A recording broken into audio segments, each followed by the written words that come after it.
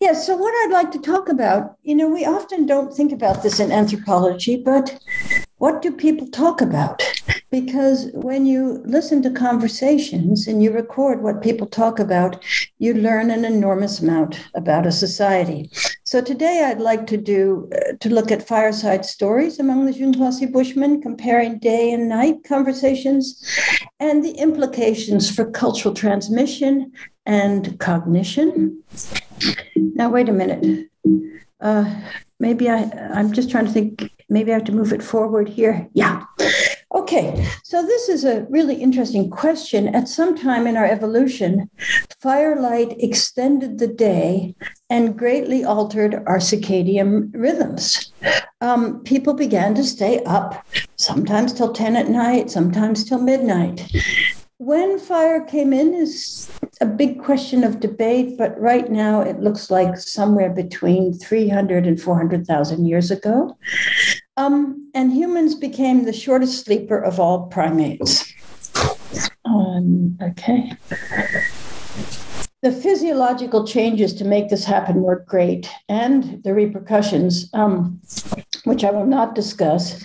But basically, you had to have genetic change that allowed changes in circadian rhythms and sleep intensity for this to occur.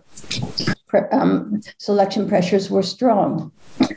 And the time that's gained, it's not economically productive time. It is today with artificial light, but it was not in our evolutionary history.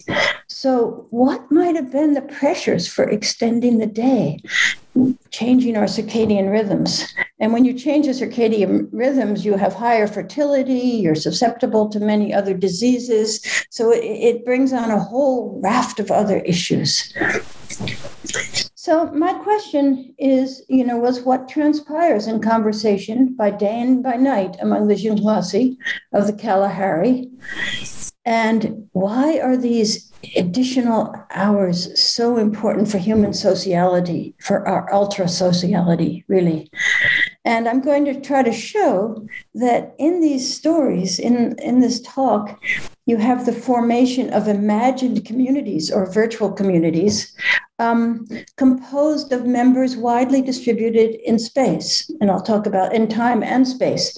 So it goes back to the ancestors and goes over a huge area.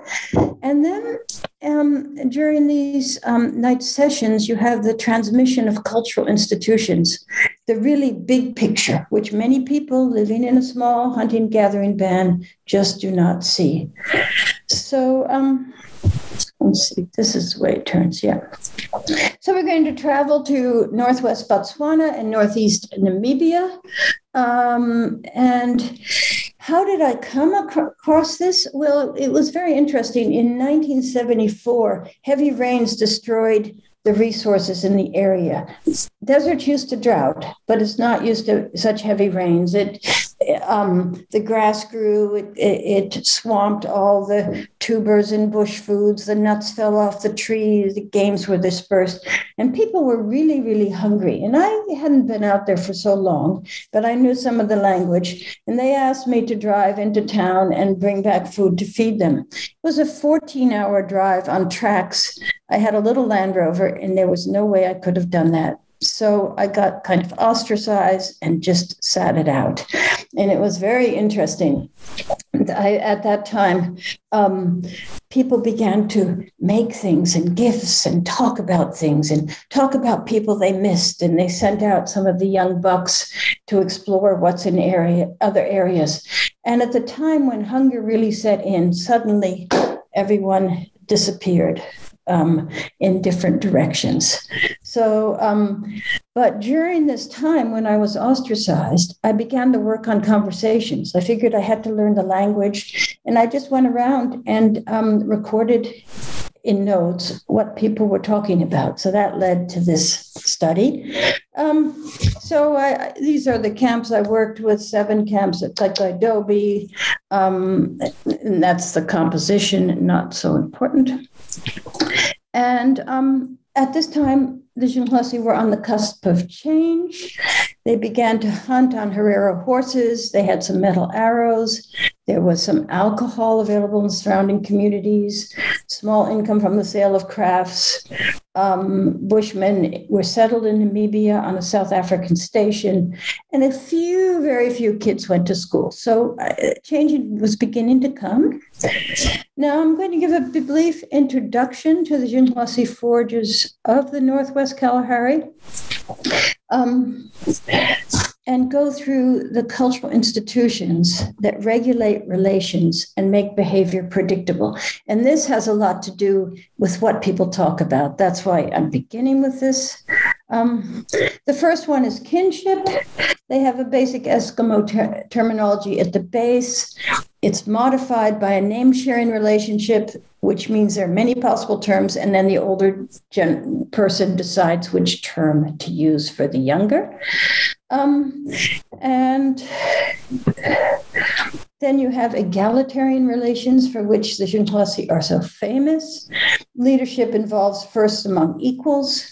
There's constant, more joking and leveling. If someone tries to be a big shot, they're put down, but often in very amusing ways.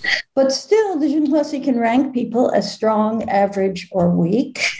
The equality, it avoids dominance or exploitation, because it means if you're equal to someone, you can move, you can ask, you could give without fear of domination. And it reduces the cost of mobility. If you go to another group, you don't have to work your way into a hierarchy.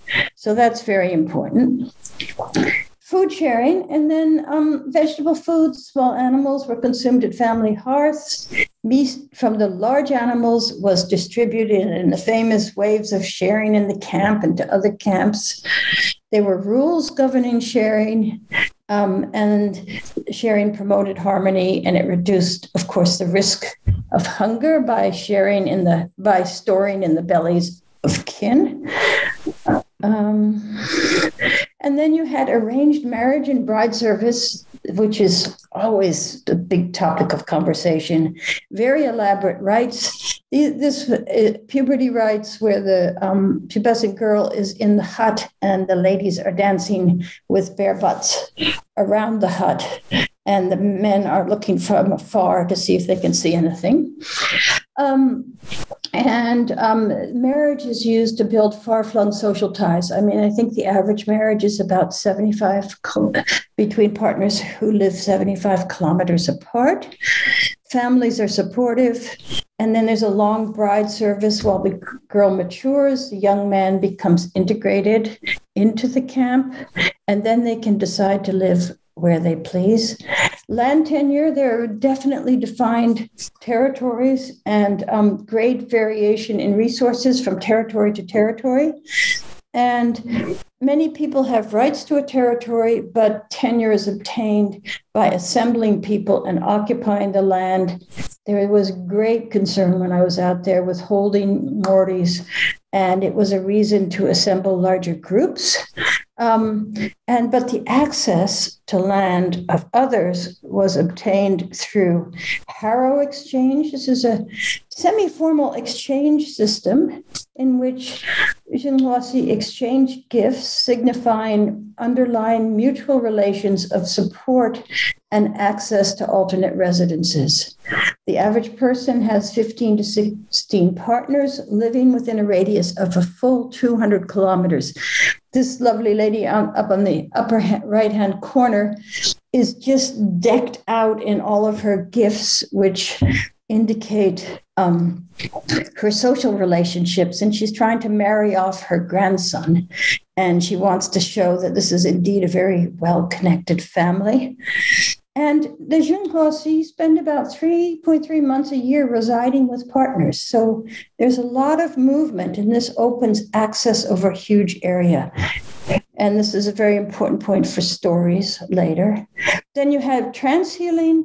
Entire bands groups of bands work to heal by singing, clapping, dancing.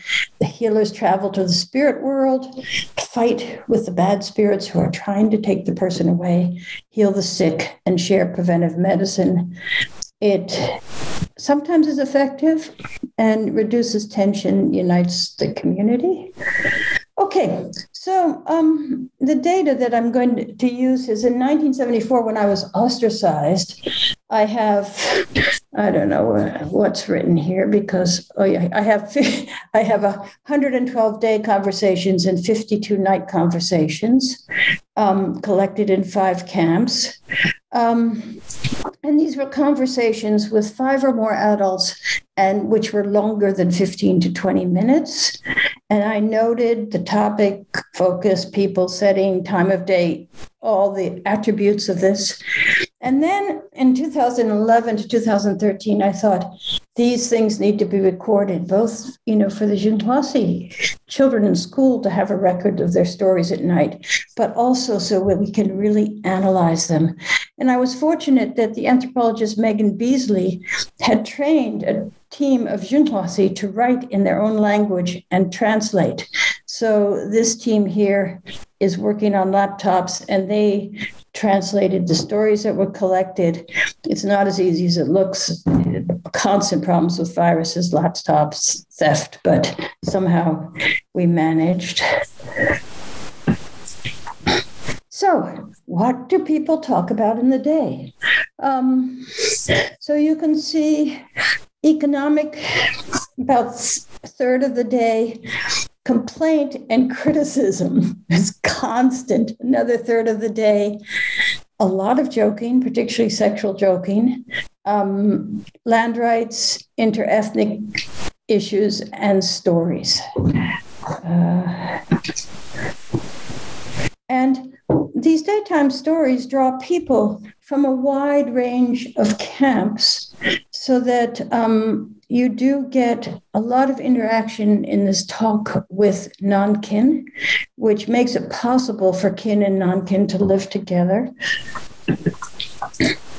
And culture is transmitted in 2 ways, in traits and in packages. And a trait might be the attributes of the arrow or something like that. And a lot of the focus of conversation in the day was on traits, how to do things. And at night, the packages, really descriptions that allow people really to grasp the cultural institutions that run the show. So here's a daytime conversations, the economic. It's things like food, location, who in other areas has food, hunting on horses, talking about new technology, alcohol, big subject of interest because it was so recent, illness, cash, trucks and repairs. Trucks are recent, but they love to discuss them, and aerotechnology. So there were a lot of the date conversation was centering on traits and new introductions. And then a third, 34% of the conversations were slander, gossip, complaints. So what does it accomplish? Well, unwarranted and fabricated jealousy made up 25% of cases. People just criticizing someone because they were jealous or they were fighting for a man and a woman criticizes another man or vice versa. Feeling hunger or pain and blaming others. A lot of old people, get into this, sucked into complaint talk big time just because they're getting old and they're hurting and not much can help them. And then norm violation or genuine disputes, 33 cases, about half were about genuine disputes between people. And there's little fact checking. People have their agendas in doing these things, even in the disputes. Often the target of criticism is in the group or within earshot. So he gets the message or she gets the message. And so includes all daytime conversations. Here we go. Wait a sec. I can only change here. Yeah. So who is targeted? Individuals in own group, 22% of the time. Target one person in own group, 11. Target people in other groups. A lot of times it's giving information and targeting other people in other groups and sort of discerning who one can trust and cannot trust. Interestingly, the camp leaders refrain from criticism in 62% of the cases. They're very careful to try to mediate and not engage in such gossip. And the segmented groups target outsiders, and that builds unity. Complaints are constant. They vent, expose, they resolve tensions of the day, in and out. They bring about cooperation of kin and non-kin, bond by targeting. And in only really, I would say 30% of cases, criticism is used for norm control. And the other thing is a good piece of gossip, as in every society, is a gift. So, if people bring gossip, everyone's very eager to hear it. And it serves to work out problems, keeps camps together, important for holding land. A lot that goes on in the day is important. Then what happens at night? And this is one thing I noticed throughout working there. In the day, people would prey on me all day long to give them things, to do things, to help them with this, and criticize me for not being able to give everything they want. At night, as soon as the sun set, that was off bounds, and people were joking and laughing, and there was just none of this harassment, which is constant when you work with jealousy. So this slide compares it. Let's see, let me just see if I skipped some. I think I skipped something. Wait, just having trouble with that.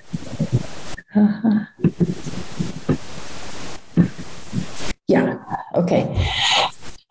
So Isaac Dinesen wrote, "At times I believe that my feet have been set upon a road which I shall go on following, and that slowly the center of gravity of my being will shift over from the world of the day, from the domain of organizing and regulating universal powers, into the world of imagination, with the coming of the dusk, with the lighting of the first star and the first candle." And this really describes very well, what you feel in the Kalahari. Let me see. I'm sorry, this is the arrows. But okay, so this compares day conversation and night conversation. And we just discussed what was in day. And when you look at the night, suddenly everything changes. Myth and stories make up like 85%. Economic, complaint, land, interethnic. These rarely come into play, except if there's been a big problem, and then problems of the day can be carried over into the night. But I think generally, people feel bonded by the darkness. They don't want to start fights at night when you can't see anything. They'll fight it out during the day, don't want to. And people move into storytelling. And I've got here data from 36 nights, 4 camps, and there were 8 nights of music and singing, 6 nights of trance dances, and most evening people gathered for storytelling. And again, you get a number of people coming from different camps, but not as much as in the day. So then at night, the harsher mood of the day mellows. Men and women and children gather around single fires, and they talk and they tell stories. Sometimes they tell myths, but they weren't doing that so much more in the 70s. But the stories tell of their own experience or exploits or those of not present. And it's often done in a very beautiful rhythmic language affirmed by ehe. And the listeners are really stunned by these stories. With suspense, they're either rolling in laughter, they're biting their nails, they're close to tears. But if people come in after a conflict in the day and they hear these stories, it puts them on the same emotional base at night. Gradually, people start to laugh or express fear or cry. And so it brings people back in sync. Who are the storytellers? Men and women, usually older, just partly because they have more experience. Some of the best are blind, interestingly. And they tell telling stories of their own experience, and that way they spread their name and reputation. So if they tell a good story of what they experienced and someone tells that in another camp, everybody knows something about them for quite a radius. The listeners benefit from information and knowledge gained.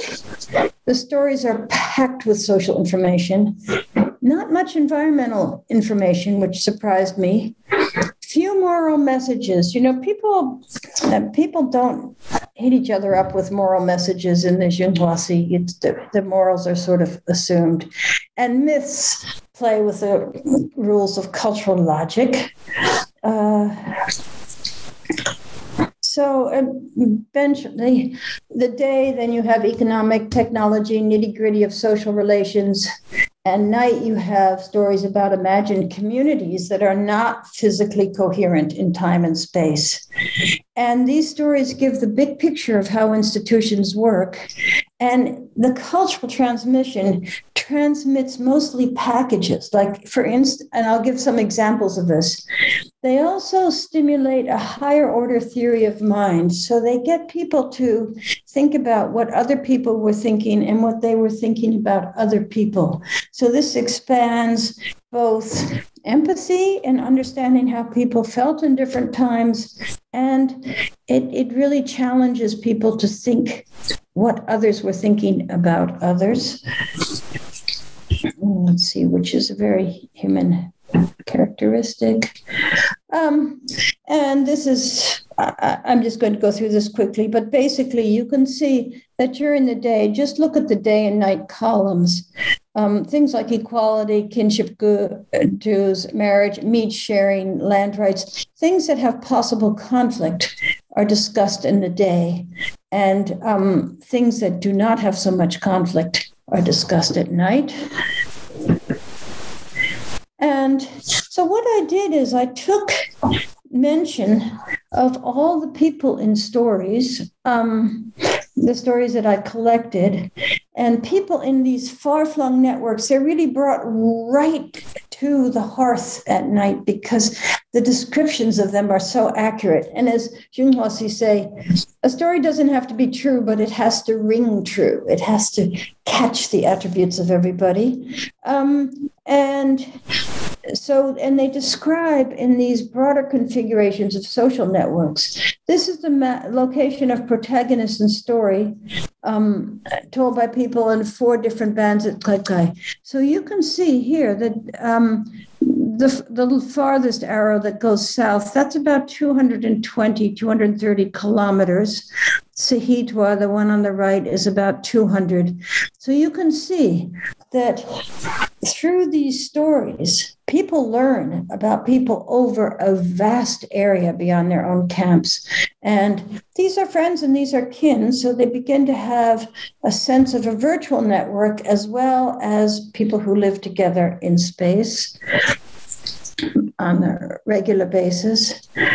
So marriage is a very interesting one because the marriage ceremony among the Junhuasi is very complex, but it's small gatherings. It involves maybe 2 camps.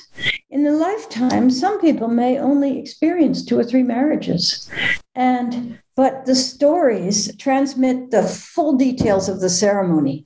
And so young people are prepared by learning the anxiety of their parents, the procedures, what to expect, and so on. And these are some young girls here approaching marriageable age. They often marry very young.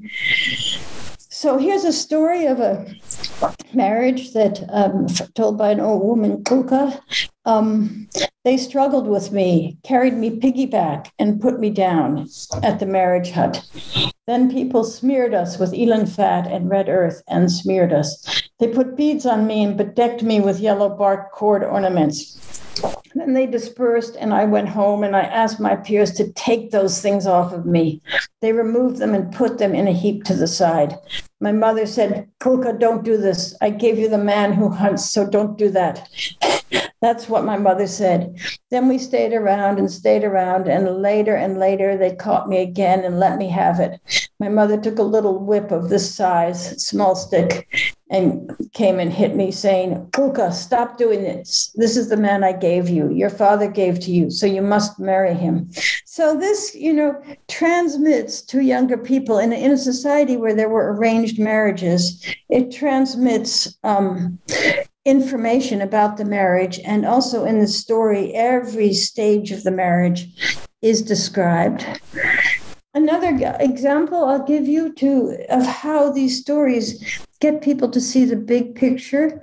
There was a seasonal gathering around the Marshall's time of 6 bands in the 50s in the Morena bean season.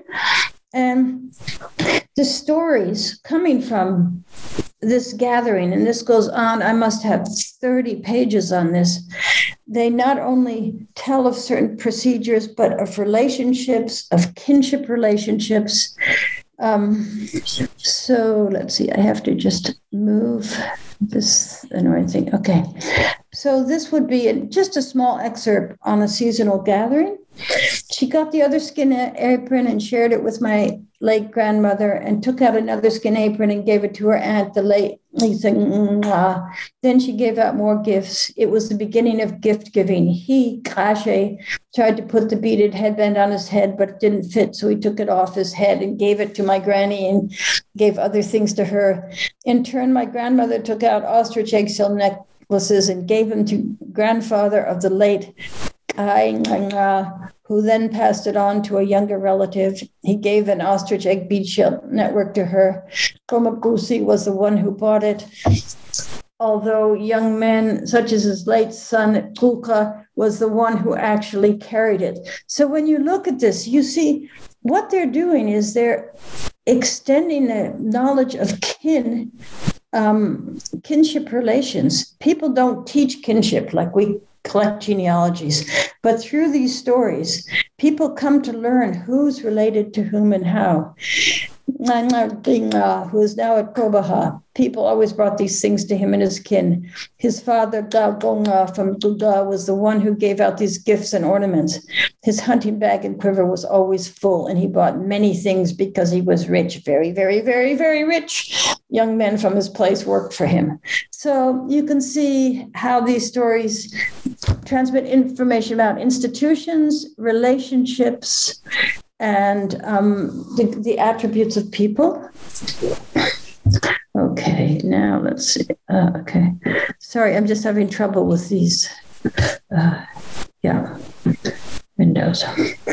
So, what goes on does this go on in other hunter-gatherer societies? So I went through the human relation area files, and there were 38 mentions of sanctioning gossip. None of these was at night, interestingly. Economic plans were largely discussed by day. The nighttime for the imaginary, just among the Junklasi. For 60 hunter-gatherer societies, mention of song, dance, healing, and ceremonies at night, as well as stories. In the far north, sometimes the stories in the winter extended for 2 to 4 days when people were sitting around these huge fires. Night stories are told in all hunter-gatherer societies, and they transmit the big picture of social institutions and ethics, whether via folk tales, myths, or dreams, an analysis of dreams.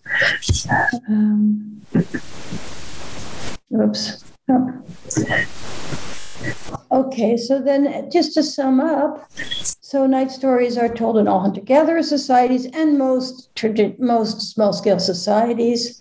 They are the original social media, together with gifts that indicate relationships. They give positive reputations to skilled narrators, and people listen because they get valuable information from them. They give information on character traits, feeling of others. I've already discussed this, transmit how institutions work, relieve tensions, and they really expand the imagination. They really play with this. So they take the listeners into the world of imaginary the imaginary, and they maintain networks. Very often, when you hear someone telling a story of someone who lives far away, if it's a really good story, the next day or after a few days, they say, I want to go visit someone so-and-so. So it is a stimulus to move around and visit outside the group. Now, we appear to have evolved, that's an interesting spelling of evolved, an appetite for stories. I mean, when you think about it, we have novels, we have films. Storytelling is almost a must for kids when they go to bed. It's used in teaching. Many people on wilderness trips sit around the campfire, tell stories. It's used today a lot in therapy. It's used in restorative justice.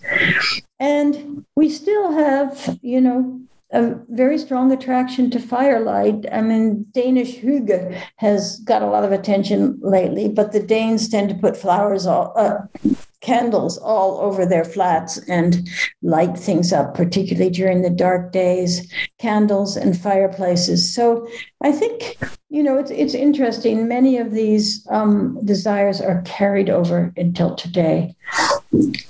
All right. Now, I'm just stopping here, and then I'm doing a section on change if you want to hear it, or we can stop here. But here are my thanks.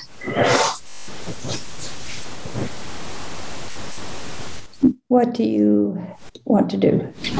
Well, we have time to continue. Yeah. Shall I continue? Yeah. Okay. Please do.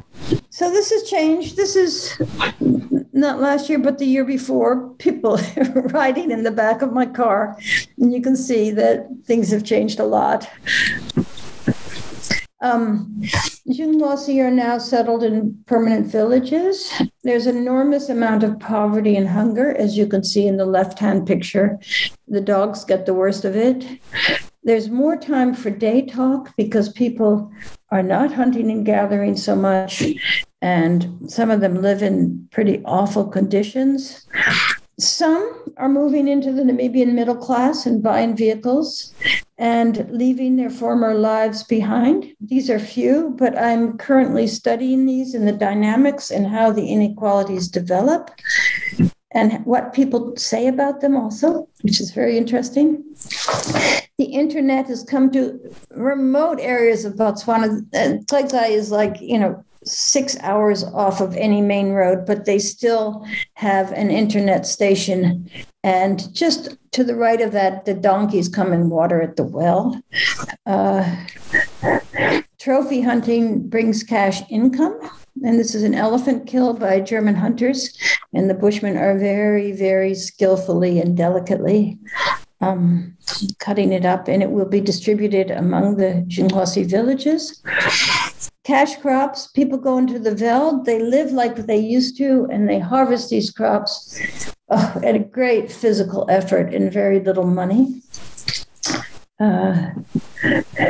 You have mission activity that discourages transhealing and traditional beliefs. There's a Romanian mission in there, which is very, very aggressive. And tourism, unfortunately, is making a commodity, that's a good misspelling, of Xinhua culture. This is a young man dressed to perform a trance dance. The problem with the tourism is that it becomes a commodity and people no longer want to sing at night, trance dance, or do any of their traditional stuff because they should be paid to do it. So once it becomes commoditized, it tends to disappear. Cell phones, this is traditional beadwork holding a Nokia. Cell phones totally are beginning to change patterns of communication and interaction. So what's happened to night activities with all of this? This is really interesting. Stories are still told largely about current events, but not only, and new developments. This old guy, he's been blind since I first met him in 1973, but he picks up on everything. And here he's telling a story describing seductive Bushmen girls in these short skirts and makeup and everything who have become prostitutes in town. And he gets every movement of them right, even though he's never seen a thing. And yeah, I've already mentioned that, the commoditization. So what happens at night? Because we have such a rapidly growing population, the youths have their own cohorts for night activity. They often get a boombox, and then they go and they dance, and they have their own fire. And they don't, they used to sit around with their parents in the laps of their parents, snuggled around the fire and listen to the stories that transmitted culture. Now the transmission of traditional culture is greatly reduced by the separation of elders and youths in night activities. And of course, modern stuff is coming in very fast in these youth groups, understanding of that, but tradition is being lost. And then you have now these large cell phones that draw the attention of the entire village. I was going to record stories and a trance dance one night, and everything was organized, and someone comes in with a huge cell phone with a karate film, and that just drew off everybody because the Bushmen don't permit much violence and are fascinated by it.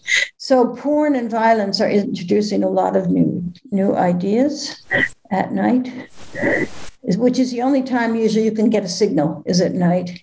So what next? We don't know. Here are two old sisters who lived a very traditional way of life, and then here's a modern family. So what next? I will only see. Thank you. Should I stop share? Yeah. Thank you very much, Polly. It's an incredible story that you've been able to observe all these changes. We have some questions for you. Your video is not working. Can you? My video? Oh, here, no, it will start again. Wait a minute. Yeah. Is that good? Yeah, mm-hmm. Yeah. Mm-hmm. Yeah, we have some quick questions for you in the audience. Listening to what people talk about, is there also information available in attending to what they do not talk about? Sorry, could you repeat that one more time? So is there any information available about what people do not talk about? Yes. There are some. That's a really interesting question. People do not talk about any details. They don't talk a lot about details of their body and their self and how they look, because they don't have mirrors. They don't see each other. They don't talk about any details of private things like sex. They don't discuss that. But then they talk about most things. Yeah. But there's very little sort of self-absorbed talk, like, what I look like and what, yeah. Mm-hmm. Thank you.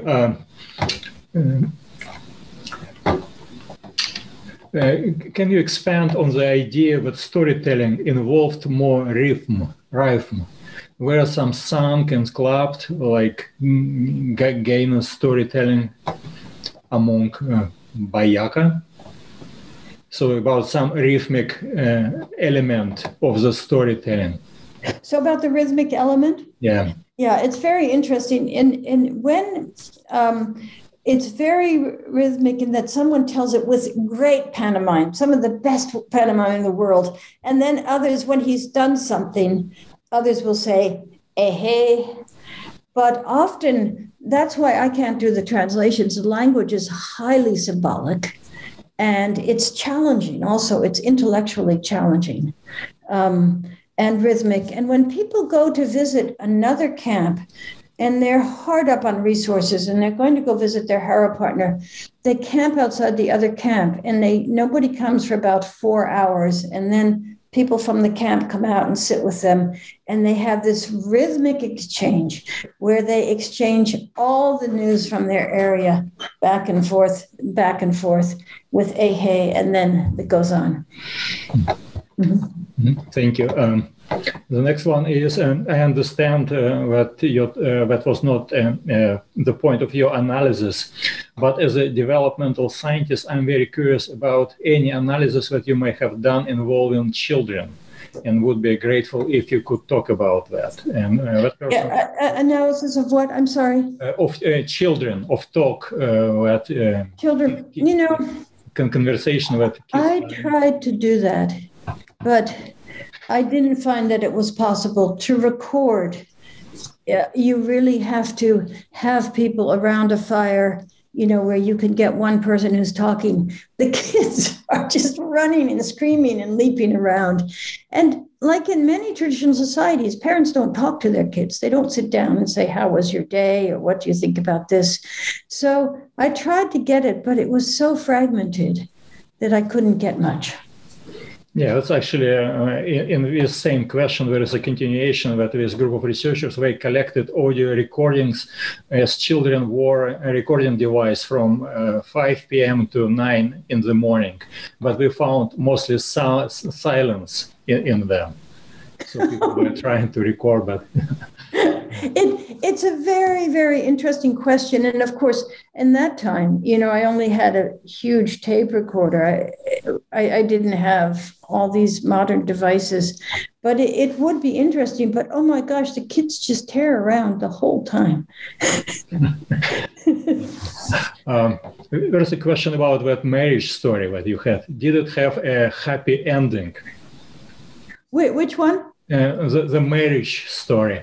About the marriage story. Oh, yes, she was married and she was happy. She was young and she rejected her husband again and again. And it turned out he was a wonderful guy. And the men are usually 10 years older, and it's very hard to get a wife. So they're very tolerant. And in the end, they ended up as most Bushmen, in a very faithful, loving relationship. But she was a tough one. She had her long period of rebellion. And if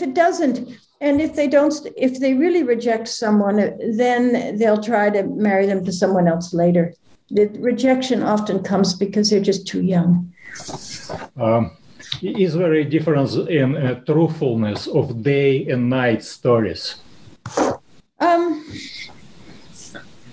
The day stories are not really stories. It's conversation about the truck that came by, or the arrow, or where the food is. So it's an entirely different kind of thing. The night stories, as ours, if we have guests from out of town and we sit around the fire, they are not factually true. They're often exaggerated, but they ring true. They absolutely describe the person perfectly, and the situation and the feeling.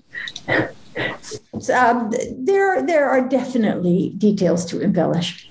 Mm-hmm. I know that it's not the main point of your presentation, but your comment about the fire control and reduced length of sleep is quite interesting. Can you comment on this, or perhaps mention some literature about this association in advance? Yeah, I think, I can't just spin off the literature because I don't have my references here, but if someone emails me, I will send that.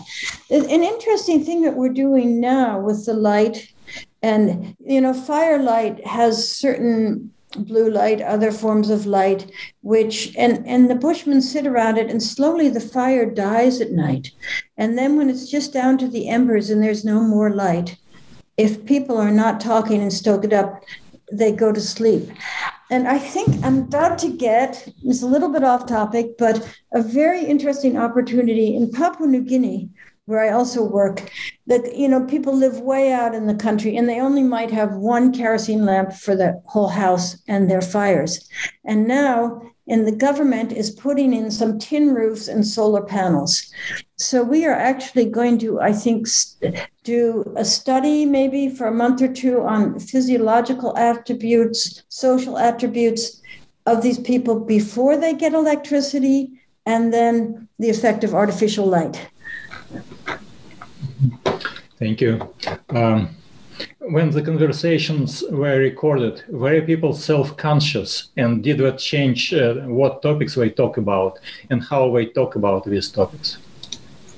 People don't even notice that I'm recording on the whole, unless in the end I recorded some stories and yeah, these were good storytellers, so they were very proud to have the stories told. But the ones I got in the 70s, I didn't actually tape record them. I just took notes. And so people didn't know what I was doing. I was just doing my strange thing. And so I don't think it changed anything. Mm-hmm. Yeah. And often I would cook for a whole bunch of people and then just pretend to be cooking and then getting the stories while I was cooking. Yeah. Thank you. This is so interesting. Thank you. It's curious to me how Prime TV in our own culture mimics the same patterns that you demonstrate. Fiction at night, news in the day. Yeah. But with streaming media, we see people seeking out stories throughout the day. It would be interesting to hear if you think there are parallels to be drawn here, and if so, what the time displacement of stories may signify or change. Well, there are two interesting points here. First of all, I think our real craving for stories, we definitely have a cognitive orientation to seek out and listen to stories. Why? Because throughout our evolution, we got very valuable information from them. And so we are selected to listen to them and not just go away. That what's been shown, very interesting, there's been, and as I say, I don't have my papers here, but very interesting literature on this, in that novels and stories definitely cultivate empathy. So people who read more novels and such things tend to have much higher levels of empathy than those who don't. So, I think that's a parallel. In the Bushmen, they cultivate understanding of others. And in our society, though removed, still they cultivate or they challenge our brains to understand others. Yeah. The removal, I think the only thing that I think is very different with us is, unfortunately, with the Hoansi, they're all together. Their bodies are together. They're clustered around. They're laughing. They're interacting. And what is interesting is what uninhibits people, I believe, is when you sit at a fire, people tend to stare into the fire. And so the storyteller doesn't feel distracted by nonverbal behavior of people. They're just sitting there mesmerized. In the daytime, when you say something, you see the reaction of everyone around you. You don't see that at night. So you get much less inhibited. Mm-hmm. Talk. Thanks. How is sexuality regulated? Are we monogamous? Are women free to choose, as in several egalitarian societies? Is there a short-term mating, like one night stand? I'm asking because of violence regulation. This is something absolutely fascinating. The Hoansi probably have the lowest rates of extramarital affairs of most population known, without any rules. And Henry Harpending, the geneticist, looked at this, and he found, there were only like 5% of cases where it didn't seem like the father was the biological father. And today, even if men get a job and they get quite rich and they have an infertile wife, they still remain faithful. It's just astounding. Now, a little bit more with porn and everything, a little bit more of extramarital affairs is coming in, transport, phones. But in the past, they were amazingly monogamous. Mm-hmm. Thanks. That was very interesting. Do you have some answers to your initial question? That is, why our species is giving up sleeping time to hear stories? Yes, I think that's the answer. I think the answer is that the social information that's transmitted, the information on institutions, the information about other people because, people live in groups, and these hunter-gatherers are very dependent on being able to move into other groups to get when their resources are short. So if they have knowledge about these people, it moves. So I think in developing theory of mind, of empathy, cultural transmission of whole institutions. In the day, other thing goes on, but in entire cultural institutions, I think those are the selection pressures, that really made us able to form networks and really virtual communities. Yeah. Thank you. There is a continuation of a question about day and night stories. I'm still unsure about why information gained at night would be more useful. Is the fact that the information is disconnected from any real economic social situation? It looks the ending of this sentence is missing, but perhaps you can comment why stories that are not linked to real economic. No, I would never say that the night ones are more useful, but I would say they're more useful for social purposes. So that in the day, there's a lot of talk about food and where it is and where you can find things and technology. And then who gave what to whom and didn't share with whom. This goes on and frictions come out in the day. That is very important. At night, it's just an entirely different kind of information that's transferred, which is information about other people, other places, networks, human situations. And really, sometimes people are just there laughing till they're just rolling on the ground or crying. It's also gets people in the day. There's a lot of conflict, minor conflict. And in the night, these stories unify and they get them emotionally in tune. Mm-hmm. So they're both important in different ways. Mm-hmm. Thank you, Polly. We have several panelists here, speakers in this series. I wonder if we have any questions. If you do, just show your face, please. Lou, you want to ask the question? Hi. Yes. Thanks for that really fascinating talk, Polly. One thing I was wondering is if you could just clarify. You say like you're talking about institutions and then you have folk tales. So is it the case that you have a sort of separation of any kind between how things are, just like stories of what has happened, and then sort of normative stories, like stories about how people should behave, and that you're kind of modeling correct behavior as well as just explaining what these institutions are? Okay, yeah. One is about the one that I was studying was about real people and real things. Megan Beasley has worked with the myth, and that transmits information about the institutions and so on. The myth and the traditional stories are really pretty wild. I'll just give you an idea. For instance, young men who have to work for their fathers-in-law are really pressured to bring in the meat. And in this myth, the young man goes out and he just hunts and can't find anything. So he cuts off his own genitals and roasts them and feeds them to people. So all the myth and everything, it just turns out it doesn't transmit morals. It just shows people doing everything that breaks every moral. And that entertains, right. But it also kind of highlights them. Yeah.